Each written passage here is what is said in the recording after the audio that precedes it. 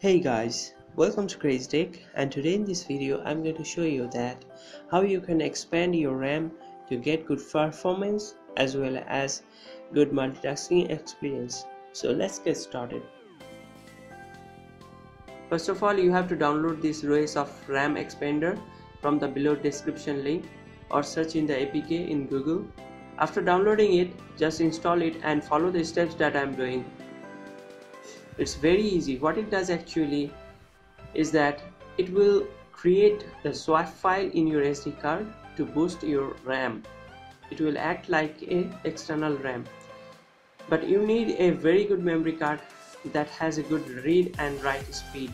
Otherwise, you will not get any kind of benefit from it. Another main requirement is that you need root access on your phone to do this. You can expand your RAM up to 4 GB, which is impressive, but you do not need that.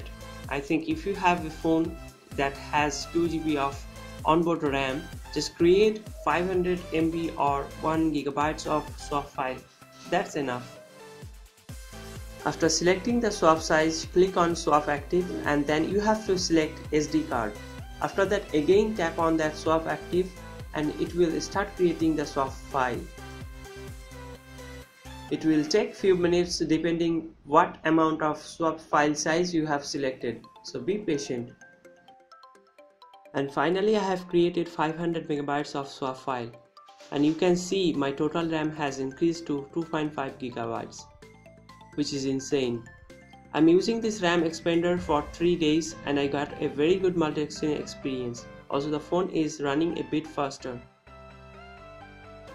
There are some other options like drop cache, perfect kernel. Also you can change the swipeness label and so on to get more performance boost. But I recommend you to keep it default.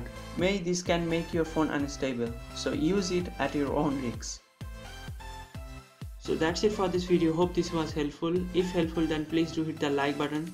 Do check other videos too. Also do not forget to subscribe my channel by clicking the red subscribe button below. Thank you guys for watching. You guys have a great day.